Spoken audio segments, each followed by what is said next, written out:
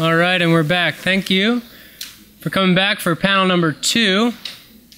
I hope you enjoyed that break. We have a great networking reception after this portion of the content, so you'll have more time to hang out and talk to these great speakers. This second panel, we're going to talk about reinvention. The first panel, we talked about challenges. Hopefully you have a better grasp of what we're dealing with. And these panelists are going to talk more about market-focused approaches that aim at urban water renewal. So I'm going to turn it over to Scott Bryan, COO of Imagine H2O, to introduce our panelists and introduce himself. Scott? Great, thanks. Well, if we're going to be talking about market solutions, I might as well ask, does anyone here in the audience have a company or innovation that you would consider as a market-based solution to an urban water challenge? All right, 1, 2, we'll pick on you. 3, good. If you don't know about us, Imagine H2O is a nonprofit organization. We're based just over in San Francisco. And we are a competition and accelerator for water startups. Generally, we're working with early stage companies. Oftentimes, they're campus innovations, or they're coming to us from serial entrepreneurs who maybe have done well in another sector and they see water as the next opportunity. So we're really at conduit or first point of contact for the industry for some people that are getting into water. So we're really excited about this topic here today. Although we've not run a competition specific to urban water challenges, certainly we've identified some great ideas, and we'll talk about Peter's here on this panel. Before I forget, a quick plug. On Tuesday night, next Tuesday, we're going to be announcing the winners of our 4th annual business plan competition, and it's at Autodesk Gallery in San Francisco. If you're a student and you want to come talk to me or my colleague Mark Humberstone, who's in the audience here. We'll give you this special secret handshake. Non-students, go to our website, imagineh2o.org, and you can buy a ticket there. So with that, let's start with Peter Yallis. Peter is CEO of a company called WaterSmart Software, which was a winner in our inaugural competition in 2009. So we've been really excited to see their progress, and it's really, they've been going through the same evolution as Imagine H2O evolves as well. So it's been fun to have Peter in our program and to have him on the panel today. But I would say, as far as solutions to the urban infrastructure, it's a capital efficient play, and Peter can talk about that. And it's not all solutions are going to involve digging up roads. There's a lot of interesting things we can do with a piece of software and small infrastructure and technology. So that, Peter. Thanks, Scott.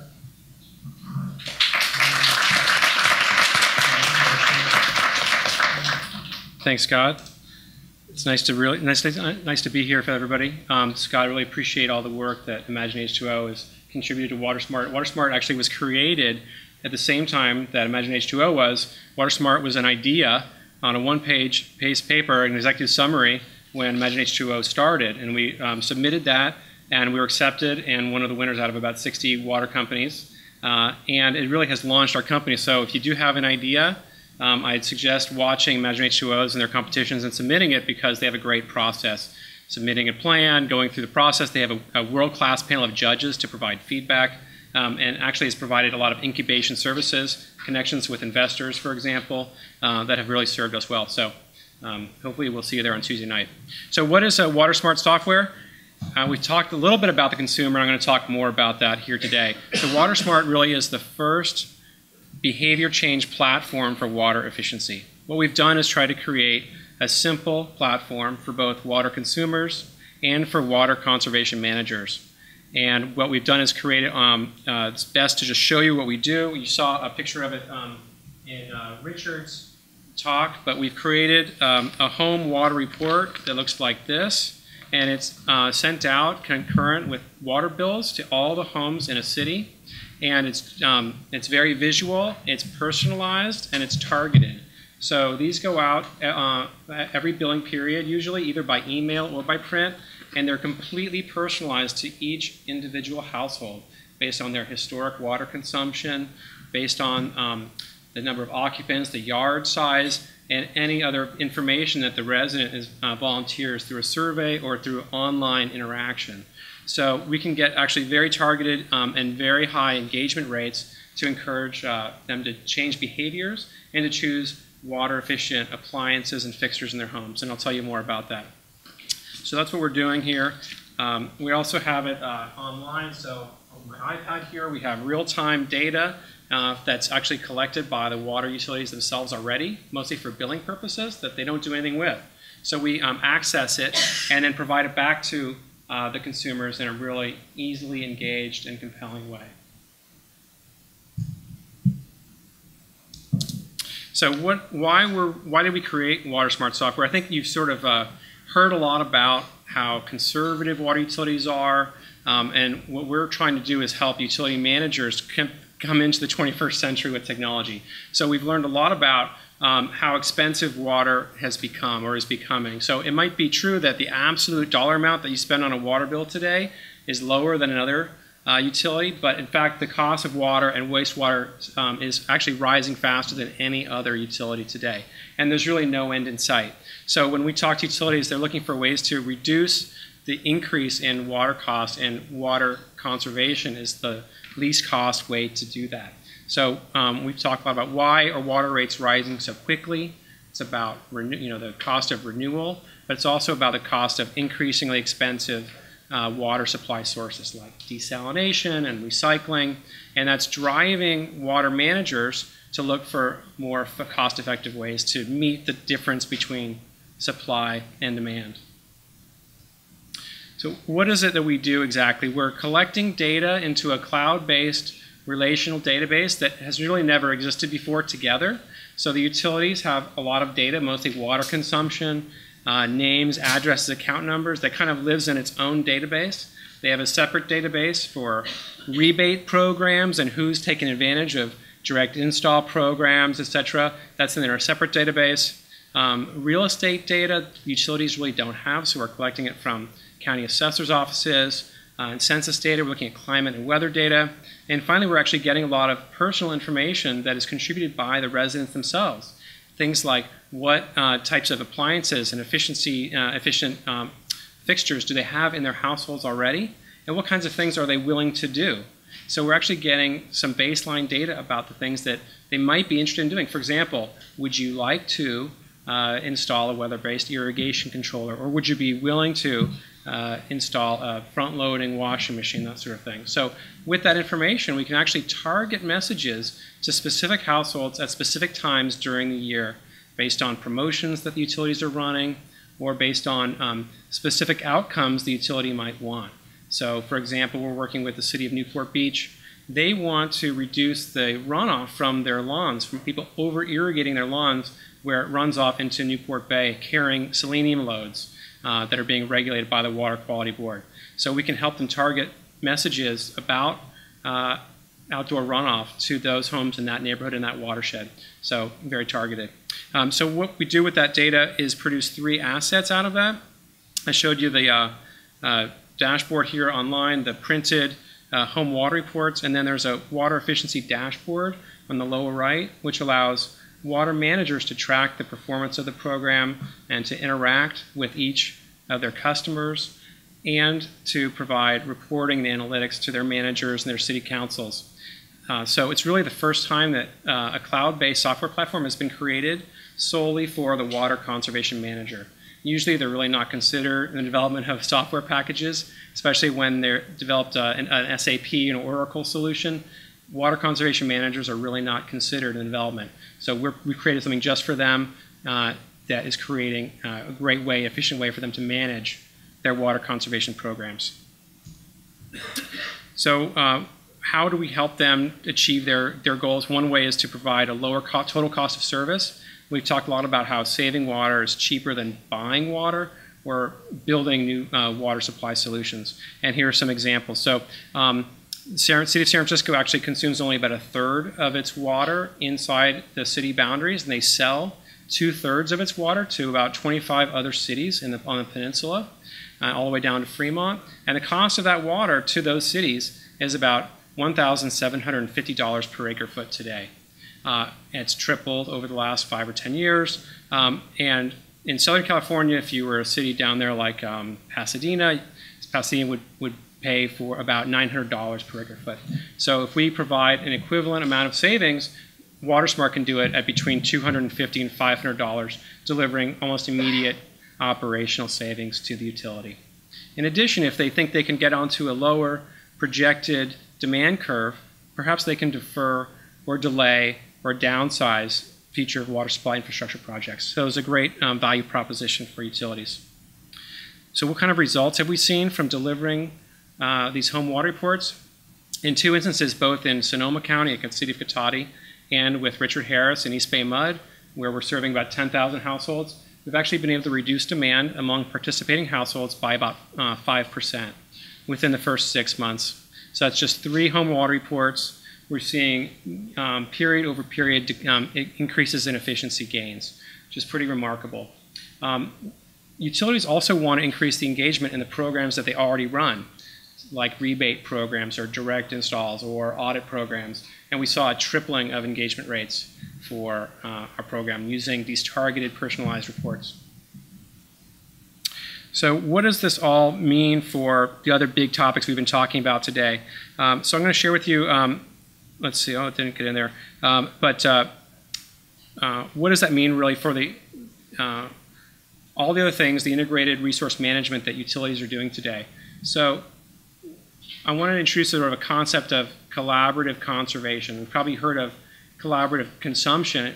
How many of you are members of ride sharing or car sharing programs?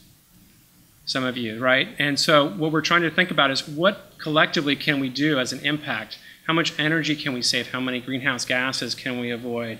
Can we reduce the infrastructure investment? And so WaterSmart is starting to look at if we can actually save 5% water demand, what does that mean for the choices that utilities and we as a society can start to make? So we're starting to calculate all the benefits, and they're actually quite considerable, from the energy saved to the greenhouse gas emissions avoided. Yeah, from an integrated approach, it's really quite remarkable. So that's a brief overview of WaterSmart's program, and I think that we're just seeing the beginnings of being able to provide a low-cost, capital-efficient solution for water utilities who really want to do more around water efficiency. So thanks, Scott. Give it back to you.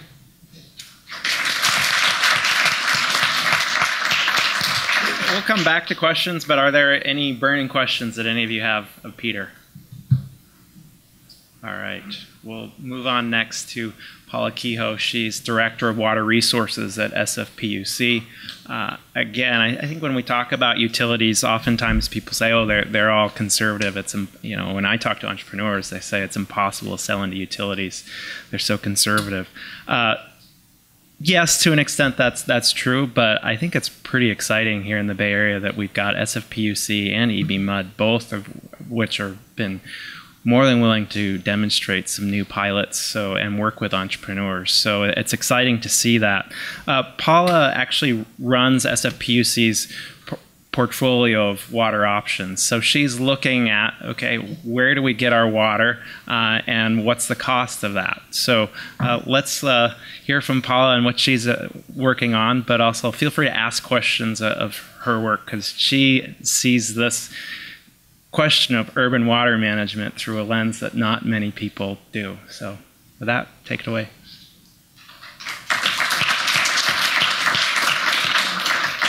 My PowerPoint. If I can just start my PowerPoint, that would be fine. Click down. Oh, okay, perfect.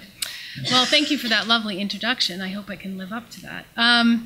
So today I'm going to talk about the things that a local utility, San Francisco Public Utility, Public Utilities Commission, what we're doing to respond to our aging infrastructure, as well as our approach to water supply today, things we're doing today, and also things that we're looking at in the future. But I want to just provide a quick overview of the San Francisco Public Utilities Commission.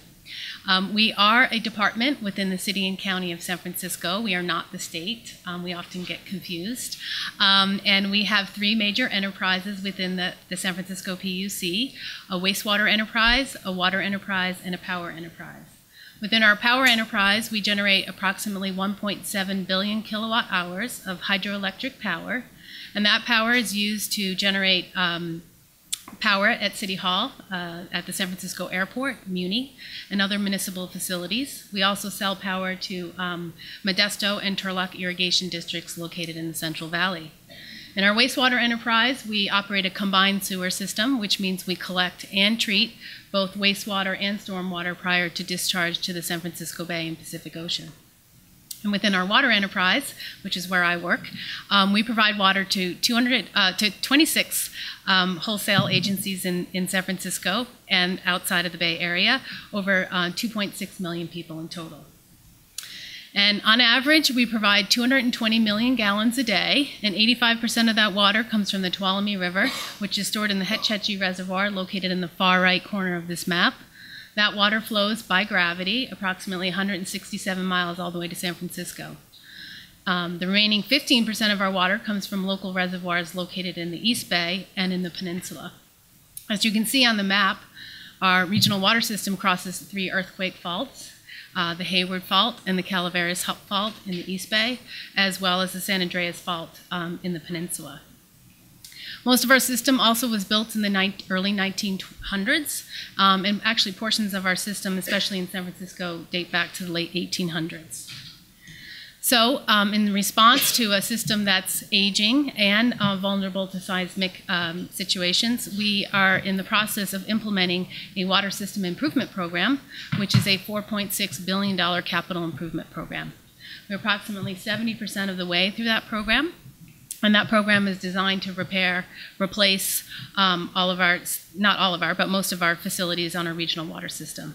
It includes repairing dams, pipelines, reservoirs, and pump stations. We also included in our water system improvement program a policy decision to diversify our water supplies. And when we talk about water supplies and the diversification of our portfolio, what we mean is reducing demands from our customers as well as developing new water supplies. We see many benefits with the diversification of water supply our portfolio, including reducing drought impacts. Also, we believe that we'll become more responsive to the effects of climate change. We're not really sure the effects that climate change will have on our water supply today. We are very uncertain in terms of what it will do to our water supply. We do believe that there will be a decrease in precipitation, could be potentially significant, and we are continuing to do ongoing investigations. But that's why we've adopted a no regrets adaptation approach, which means basically what we do today, we believe will help us in the future. It may not make us completely resilient, but it will certainly help. In terms of conservation, I think this slide really provides a lot of information. The blue graphs in the back represent the demands that would be in San Francisco alone if we didn't have conservation. And what we see is approximately 23% reduction in demands. And that's between 2015 and 2035. And these projections include over 100,000 new jobs in San Francisco, as well as over 80,000 new housing units in San Francisco. So you can see what that conservation does have an impact. We are it's a very important part of our portfolio. And how we plan to achieve these savings is through rebates for fixtures. We're about fixtures in San Francisco. We want to get the toilets out, the high flow toilets out, washing machines, urinals. We also provide grants. We provide a number of grants for irrigation systems, as well as grants for commercial and industrial applications. And we also do have ordinances. So we have incentives to encourage people, but we also have ordinances that require things.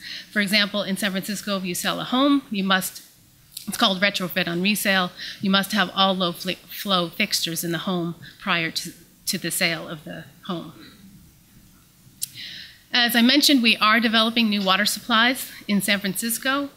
We are looking at pumping groundwater from the west side of San Francisco and pumping that groundwater and blending it in with our drinking water system and serving that to approximately 50% of our customers within San Francisco.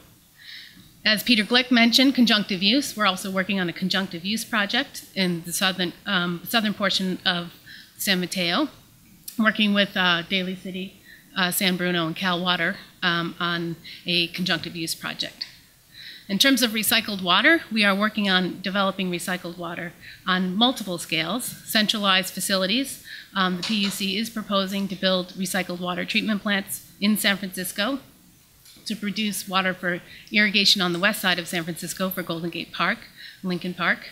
But we're also proposing to build recycled water treatment plants to flush toilets in all of the new developments that are proposed in San Francisco on the eastern side of the city.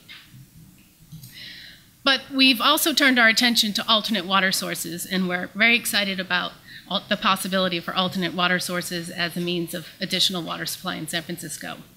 When we talk about alternate water sources, we're talking about black water, which is water from the toilets, sinks, showers, cooling blowdown.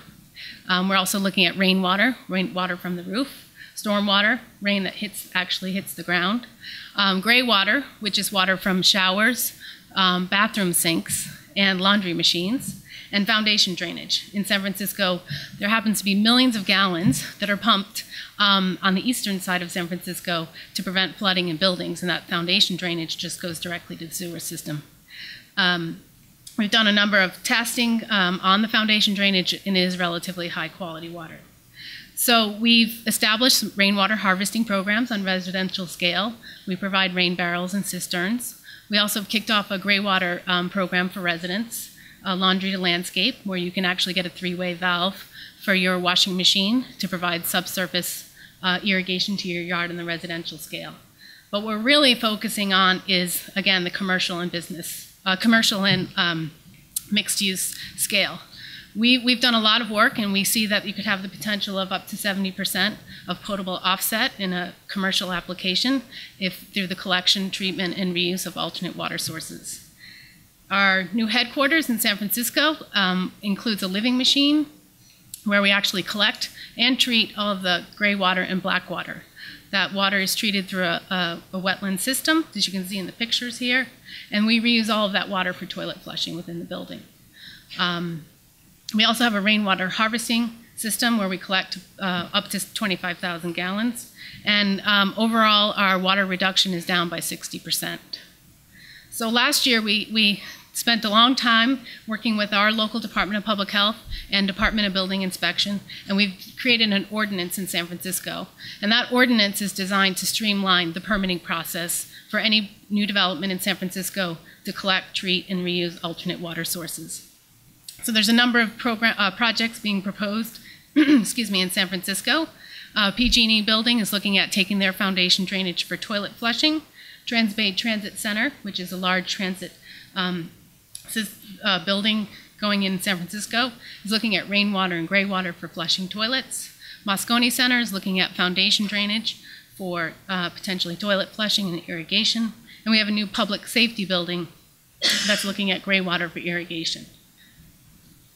We also, just to mention, we also provide grants up to $250,000 for developers that are interested in collecting and reusing alternate water sources on site. I do want to touch on water reuse on a district scale. We're currently doing a lot of research looking at applications that are happening nationally and internationally in terms of district scale water reuse opportunities. On a building scale, it can be costly. Certainly on a district scale, it can become more cost effective. We have found that there really isn't any common thread, though, between all these water reuse projects on a district scale in terms of savings and costs. But this summer, we do plan to introduce an ordinance that, again, will allow the collection and treatment of water on a district scale. And finally, just to touch on additional water supplies, of course, we're always looking for additional water, and we're looking to increase or reduce our demand. So of course, we're always continuing to look for more conservation, more recycled water opportunities. And we are looking at water transfers. We have been working on a desalination feasibility study with East Bay Mud and other partners in the Bay Area for a number of years. And finally, we are starting to look at direct potable reuse as a potential future water supply. So that's all I have to say to keep my comments quick and short. Any questions? Yes. 1 second.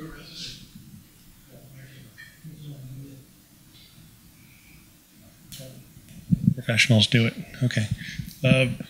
So as a city resident living in St. Francis, I wasn't aware of this cistern program, so you can help to give me a little bit more information. So we have a rainwater harvesting collection program. So we have information for rain barrels and cisterns that we will provide financial assistance on rain barrels again and cisterns, if the collection of rainwater for reuse on a residential scale. Is there a financial incentive? I'm sorry. Is there a financial incentive? We do have, I don't know exactly the financial incentives for the rain barrels, but on the gray water, for example, we provide the laundry to landscape kit, which costs about $95, and the homeowner pays $5 for the subsidy. So. Thank you.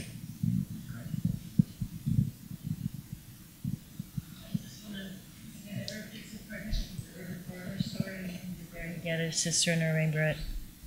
You can get it from the urban farmer store, which is on in Sunset.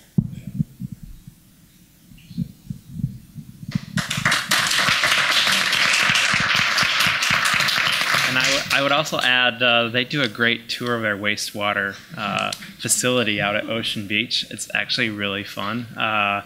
It's free for San Francisco residents, but I'm sure they could figure out a way to get you in if you're a student over here. But it's fascinating to see where water goes, how much of it goes out the pipe, and the technologies that they're using out there. So with that, let's shift our focus now to engineering and the engineer's perspective. Ralph Eberts is with Black & Veatch Americas. He's actually executive managing director of Black & Veatch's water business. He's spent a lot of time all over the world, actually, South America included, working on urban water infrastructure. So again, a fascinating perspective that we've got here today, and feel free to push him and ask some questions.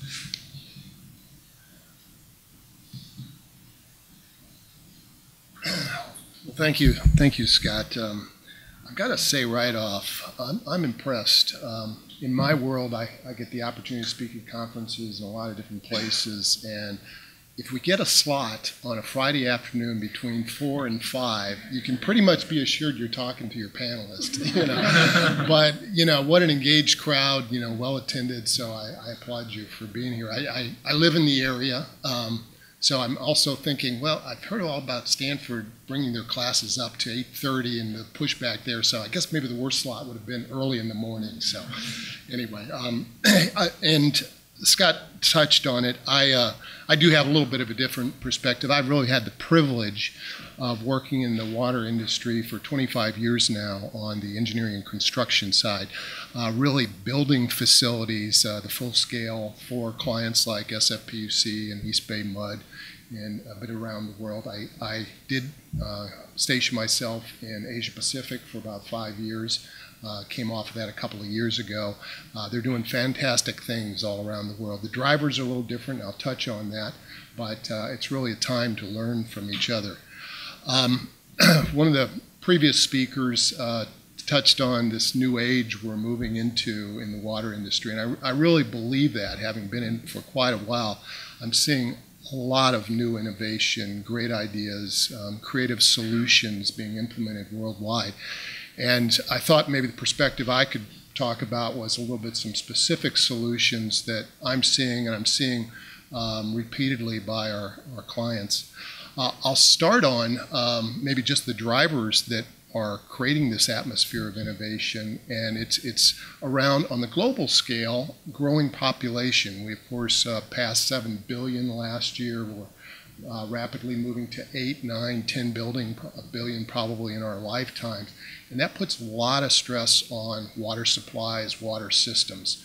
We're not seeing as much of it here in the U.S., but the solutions are being driven internationally for those types of issues. And then that population is really developing differently. It's very urbanized. It's concentrated in big cities, mega cities they call them. So again, that creates challenges that to the water utilities primarily to put in more infrastructure in already a city that's probably very dense, and the underground systems are very dense, yet people are moving there in droves. So a lot of challenges there. We've got, Paula touched on it, climate change. That's a real deal in the the water business. I was in Australia for about 3 years while they were going through a horrendous drought down there. 10 years, and I'll tell you, if you don't believe in climate change, go down to Australia for a while. They're the canary in the coal mine of climate change, in my opinion. They had to put in some massive systems, grid systems, desalination plants, reclamation plants in a very short order, almost on an emergency basis, to keep their industries with water and their population. Of course, as soon as it all got done, they spent billions, tens of billions of dollars. It just started raining and floods, and you've seen all about that. But that's the world of water. It's very dynamic. So solutions are being driven from a lot of different ways. And then, of course, in the last 5 years, we've got this economic overlay that the funding's not there. We have all these needs, these challenges, but the money's not there. So, conservation's playing a big role in that, cutting back on the supplies, but there's a lot of drivers out there in the industry that's leading to innovation. So a couple of solutions I just got to mention because they're local. One is we're on the wastewater side of the business, we're moving to resource recovery, very much in the nutrients, in phosphorus, in reclaimed water, and primarily in energy. There's a tremendous amount of energy stored in the wastewater stream. The organics, the gases, is all very volatile, and you can derive energy from that. And so the more progressive utilities, in my opinion, are pushing themselves to get to energy neutral. So their wastewater plants, what that means is their wastewater plants actually pull out as much energy from the wastewater stream that they're treating as it takes power to treat that process. And that's been a slow-moving process, but I'll tell you, East Bay Mud put a stake in the ground. I don't know, Dave Williams maybe 10 years ago or something said we're going to make it happen, and I think he just recently declared that your main plant is now energy neutral. I mean, that's a fantastic story, and that's a global story.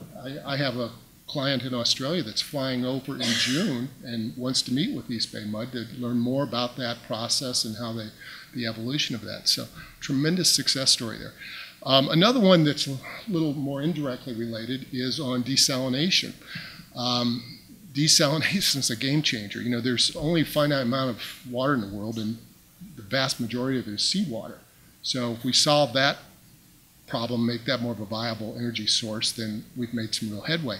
Well, it's very expensive to treat. It takes a lot of energy to treat, so there's some downsides to it. What Singapore has been funding here as of late in the last 2-3 years is some very interesting research on cutting the energy uses of desalination process in half. And they are making breakthroughs in that. There's a pilot plant now that they're working with a major technology provider on that has cut that energy use back to 1.5 kilowatt hours per cubic meter, units. And coincidentally, or not so coincidentally actually, that's about what it takes to take water from Northern California to Southern California. And the reason they targeted that, because when we can do that with desalinated water, that's a big game changer. It then becomes more affordable to desal in Southern California than to move water from Northern California. Can you imagine the impacts on the Bay Delta? And just, you know, it's a game changer. And so they're making steady progress toward that goal. So when I'm talking about innovation and things that are happening in the water business, there's a lot going on. Those are just two really almost local examples. Better get to my slides here. Okay. What we're seeing a lot of these days on the practitioner side, the companies that are out there getting some things built, is a real focus on aging infrastructure, and that's that economic overlay. We just don't have the money to build new facilities every time we want to come up with engineering solutions. So utilities are doing a lot better job of drilling into what their assets are, what condition they're in, what's the risk of failure, what's the probability of failure, what's the consequences, what's it going to cost to repair it, what's the range of options, and they're getting into a much more systematic way of doing that.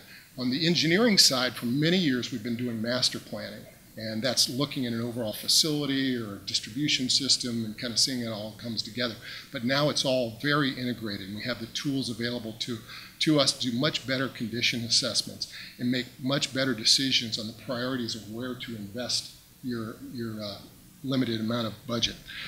I've just got a little slide. It talks really about the evolution of asset management planning. And on the left here is more of our traditional roles on the engineering of master planning and looking at a system and looking at its life cycle and saying, gee, it needs to be replaced. But then you bring in this financial perspective that I mentioned, that you really need to make smarter decisions today about what you do replace. You know, in some cases, I heard a comment about just changing operating pressures. That might be a better solution than taking out a whole line. That's what these kind of asset management plans do.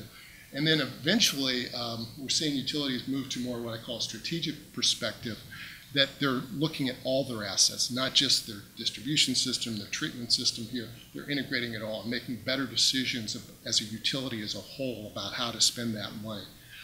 It's interesting, we're actually seeing some integration now with the energy companies. We do a fair amount of work for P&G&E, and they've got both water and energy. You know, they're kind of integrating those asset management plans on the energy side and the water side. So a lot of interesting developments in that. So just a little snapshot. I'm going to move quickly because I know we want to get questions, but snapshot of one of these plans is here's something in Santa Ana, so in California. You know, a GIS system of their water distribution. The condition assessments kind of show where the condition of pipes are. The asset management team goes in and looks at the consequences of failure, the probability of failure. They do an analysis, they determine where the highest priorities are, and then they work through a range of solutions on that. So that's very much what we're moving to in the future. There was a discussion Peter brought up about utilities and sensors, and I heard it in the last panel discussed a little bit. We're seeing a lot of that type of discussion, probably a little bit more in the academic world today, but it's starting to play out. I'd say we're on the far left side of the curve now, but the evolution that we see it in my company, Black & Veatch, really all we do is infrastructure, water, energy, and telecommunications. So we're very interested in this area. It's probably not anything that we'll have a lot of services to provide here, but it's where we see the industry going. So on the left-hand side, you really see where we're at today is putting some devices in, collecting data, and then looking for software and ways to apply it. We think there's almost unlimited potential as you move up that curve, especially when you get different utilities talking to each other and sharing rate structures and best time of use of different appliances or in their systems. I live close by PG&E. I'm in a pilot program. They just put an in-house meter in that's connected to the internet. It's like an iPad screen. It tells me instantly when I turn on the dishwasher how much electricity I'm using, what it is against the rate. I mean, it's that real-time data. It helps me make a better decision about is that the right time to run that appliance. Pretty soon, it's all going to be connected together, and your house is just going to figure it out, right? And we're going to save a lot of water. We're going to save a lot of energy doing that. So the potential is almost unlimited. I would be remiss when I saw Peter Glick was in the audience to not mention a workshop that we did on innovation. It's called Unlocking Innovation. This was in Singapore. It was last year. And it was part of a large conference, 10,000 people, but there was a smaller group of water industry leaders that were pulled together to discuss what's happening in innovation in areas of planning, in areas of policy, in areas of project delivery. We purposely left out technology because there's an awful lot of discussion about innovation and technology. There's things happening outside of just technology that we wanted to capture. And we did that. We had 9 tables. Peter chaired one of them. You see him here, and we basically spent an hour and a half just talking about what utilities around the world are doing in these areas that are innovative, what's best practice, and we captured it. I thought I'd just throw up some of the highlights of it. This is a very high level. There's a lot of detail.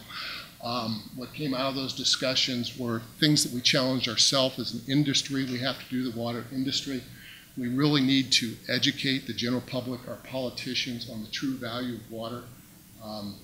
That is not well known. There's numerous surveys out there for customers weighing in that they really don't understand why they're paying as much as they are, what that's going to, why isn't water free, it falls from the sky. And we've just got to do a better job as an industry of communicating the value of water. We do a very good job of connecting and collaborating as an industry, much more so than a lot of industries out there. The other two I mentioned that my company is involved with, those are kind of private run utilities in many cases. They compete against each other, so there's not a lot of sharing. The beauty of the water industry, most of it's public. We love to share. We love to share best practice. We love to, I make a great living going around the world telling what SFPUC and East Bay Mud is doing because everybody wants to know. And it's a great community that way. We need to integrate across sectors. We talk about the water energy nexus. That's real. We can talk more about that. But that's a real issue. There's a lot of synergies there, a lot of ways we can create efficiencies there. Now there's agriculture we need to add. I put up economies of scope because this is something that came out of Peter's discussion, his table, about some of the things we should be looking at as an industry. And I apologize, I wasn't here when Peter talked, maybe he talked about it, but it's a great concept of we need to look at these industries all together and create these economies of scope and really create some efficiencies through that. And last thing I'm just going to touch on is resilient systems. That's what I'm hearing in the industry is being talked about more and more. We're pretty good at connecting water from point A to point B, but like Paul was talking about, there's a lot of vulnerabilities in that when you're crossing faults or there's other issues. You need to build resilient systems, systems that are hardened, systems that can be flexible, that can weather a reasonable size disaster, whether it be weather related or otherwise. You've got to build resiliency in your system. So that's probably one of the stronger messages coming from the industry now. So with that, I'm going to wrap it up and just turn it over for questions. Great.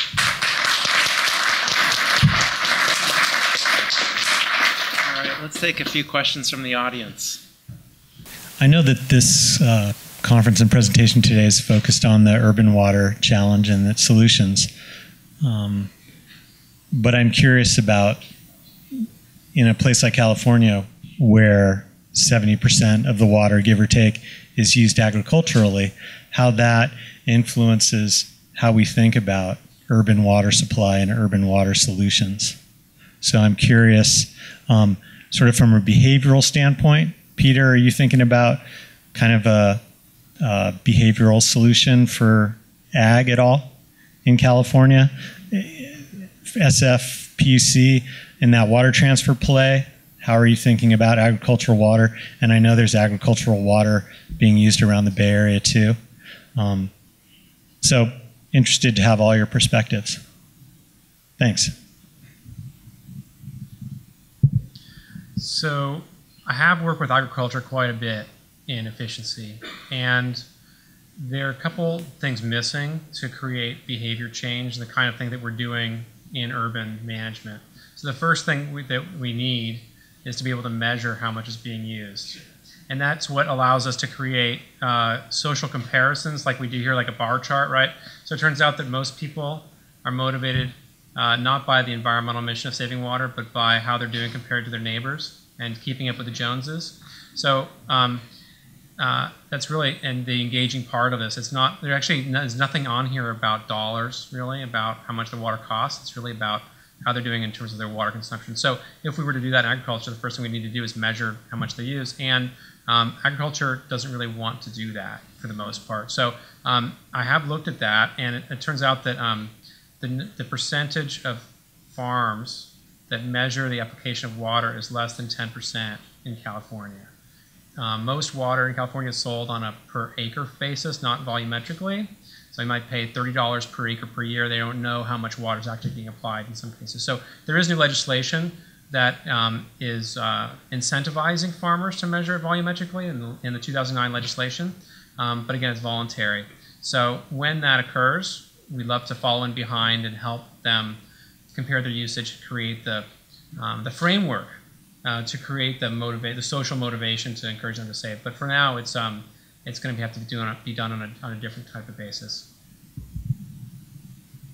Thank you. And then I guess in terms of transfers, the PUC's spoken to many parties, ag districts and non-ag districts, in terms of their interest in transferring water.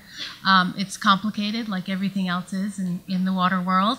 One of our potential transfers did not go forward just recently for a number of reasons, and that was with an ag district. So it's very challenging. We continue the conversations. That's why I had a question mark next to transfers, that we're pursuing them, but they are complicated and very difficult. So we don't have one right now. And I just often add to that question is we waste a ton of food. I mean, the stats are pretty alarming. So sometimes the innovation might not be farmers can and need to be doing a lot more, but we also have to look at our food systems, and that's probably a great way to save water resources. Did you have a question? Yeah, I swear. I'm going to be really quick and super related, but I was told recently that farmers pay nothing for water. What they actually pay for is the energy to get the water to their field. So I'm hopeful that by encouraging energy efficiency, we can encourage water efficiency in agriculture. But I also learned recently that a lot of farmers have multiple energy meters just on one farm. So it makes tracking all of that really difficult. But I think that there can be a lot of improvement there.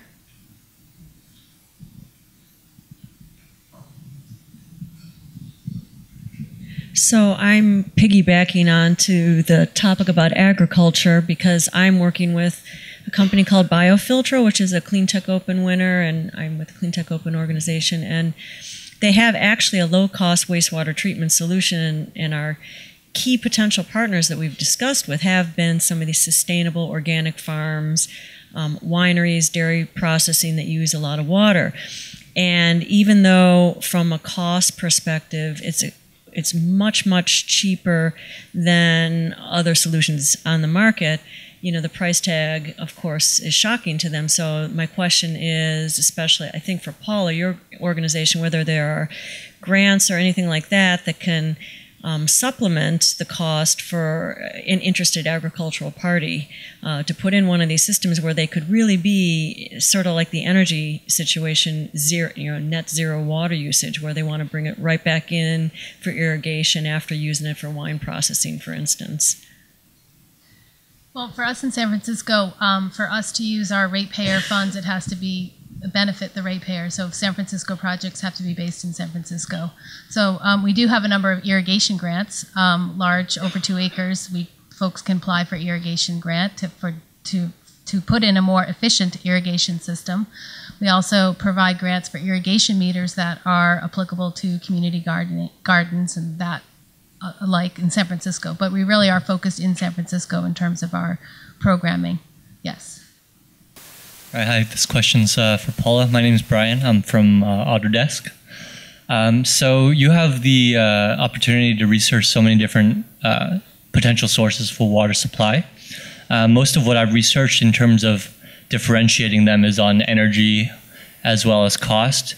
In your research, have you been able to identify or has anything caught your surprise when you're comparing the different sources of water? Sustainability implications beyond the traditional cost and energy implications? Well, we look at costs a lot. In terms of our portfolio, conservation and groundwater is less expensive than potable supplies. When we get into recycled water and potentially desal, they're more expensive than potable supplies. So for us, what's surprising and challenging is the cost of recycled water. We are proposing to build, as I mentioned, recycled water plants in San Francisco and put in the purple pipe, separate transmission. It's very expensive projects. And with that cost, it tends to lose some of its popularity. But the PUC is still committed to developing and implementing these projects despite the cost. On that line, in terms of trying to incentivize the private collection of water and reuse. One of the students in my college did a study of Houston as part of their master's thesis, where they were trying to set up a water economy where the city would agree to buy water that was being captured on site, which then allowed people to invest in the capture system And then the city was then willing to put in the purple pipe, as you said, and they actually had a cistern that they could use that used to be a water supply place. And then the private companies or homes could buy back the gray water for their system. And in the end, what you were doing is setting up an economy for water that would make this happen rather than just subsidizing, a specific type of system. Has there been any work done on that, on what the sort of price points are and how you could get that to work? That's a great question and comment. We've been looking, as I mentioned, on district scale opportunities. For us, we as a utility, we have a lot of hesitancy getting involved in private property.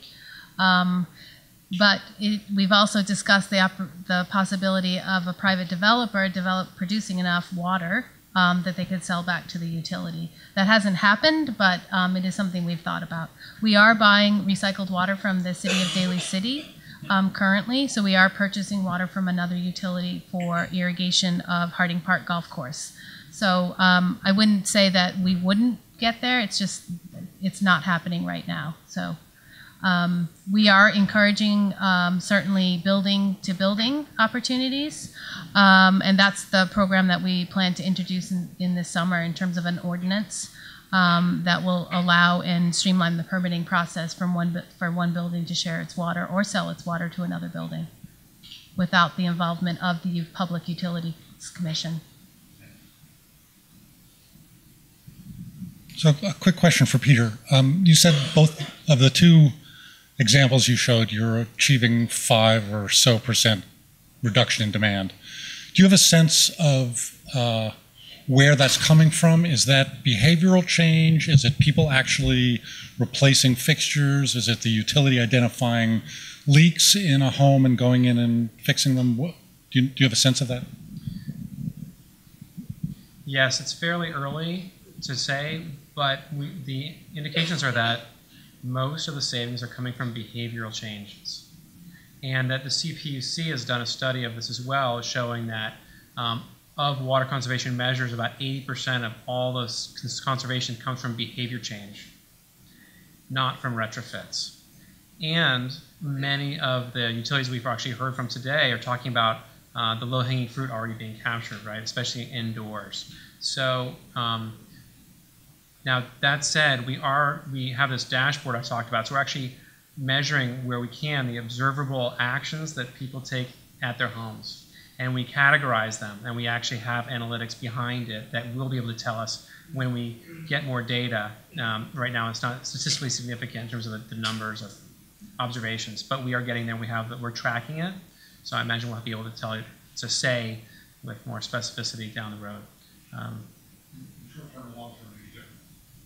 That's true. Like the initial sort of bump you might see in the graph that I showed is probably almost all behavioral, because it takes some time, right, to apply for the rebate and get it installed and so on. So that first 6 months may be almost entirely behavioral. So people, I think I learned from you and we've worked together in the past that people do change, they do learn, and it's possible to change people's attitudes and behaviors, and using tools like information, like many of these utilities are doing, is possible, and we're showing that it's feasible and cost effective, and that behavior change should be just another water conservation tool in the toolkit, just like rebates and direct installs and audits. They're not currently, behavior change isn't currently thought of that way, but I think it should be, and I think the PUC, for example, is looking at it that way. Ralph, I had a question for you about cities, especially maybe cities overseas. Yes, you've got big centralized projects like desal or big wastewater treatment centers, but what are you seeing as the role of decentralized or smaller scale projects within the urban environment where, a shopping mall all of a sudden is converted into a wastewater treatment center, and that we're not thinking big, but like we're seeing in energy, the power of decentralized solutions? Yeah, good question. I'd say, if anything, the trend's almost moving away from big centralized facilities to a more decentralized system. especially as you bring in things like reclaimed water, to bring wastewater all the way down to the lowest point, which obviously is where it's easiest to collect it, and then have to pump it back up in the system doesn't make a lot of sense. So solutions, you just mentioned Harding Park, and I mean, look at Golden Gate, those are a lot more, local to that, where they'll do scalping of the sewer lines, things like that. So we see that actually getting pushed back up into the system and creating efficiencies that way. Any other questions? Okay, Richard? Last quick question. It's all you, Richard. Okay, it's a comment and a question real quick here, but it follows on Peter's Glick's question. And in East Bay Mud, working with Water Smart, and it's been a great research project. And one of the things we find, and this question could be for Peter or Paula, when we survey customers going back over a decade, and even in the surveys that Water Smart has had in their application, repeatedly customers underreport their knowledge of their household use. So when we ask customers, they underreport manyfold, and we'll say, how much do you think your home, a family of 4, uses? And they'll say 50 gallons a day. And we'll say, did you know it's about 90 to 100 per person? And I know in our own pilot with the Water Smart software, those that thought they used less than 100 gallons per day for that household was greater than 60% said that's what they use. In reality, greater than 85% were above 150. So that's where the behavior comes in. But also what we find is when we ask customers, do you think you conserve? They say yes. And we ask them, what was the last thing you did to conserve? And they pause, and they can't repeat what they did. So I think the social challenge and the benchmarking, what's really been successful, is just that awareness, and then seeing the comparison, and then that word of mouth and talking it through. And Peter or Paula, I'm curious, you have a number of other pilots going on, Peter, and are you seeing the same differential between how customers report what they think they use before they get the aha and go, wow, now I can actually do something? Yeah. Yes, it's fairly common that people overreport. So when we start a project, we usually send out a paper or electronic survey to all the homes in the project, and they continually report 2 to 4 times more, or sorry, less than they actually use. And when utilities get phone calls from their customers, most common calls, because they just cannot believe, they're shocked at how much they're using. It has to be wrong, because they cannot process that they actually used 30,000 gallons in the last billing period. And how many of us know how many gallons we used in our home for the last year? I do. I track it. It's about 120,000 gallons for the year. But most people really have no conception. So this report and the feedback we're providing is the first time they're really seeing their use in any graphical or way that they can conceptualize. It's in gallons instead of 100 cubic feet or cubic meters or whatever the unit is that the utility builds on. So there is an aha moment there, and that sort of hooks them into wanting to find out more how they compare and what are the things they can do to save money, energy, and water. So you probably want to answer that. Well, we haven't done a survey, but I think we will find out soon, because currently we are installing automated meters. So those meters will have the ability to do readings 4 times a day.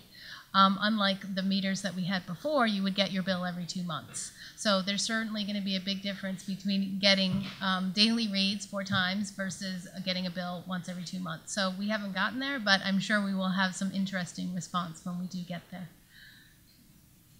Great. This has been great. Please join me in thanking this panel.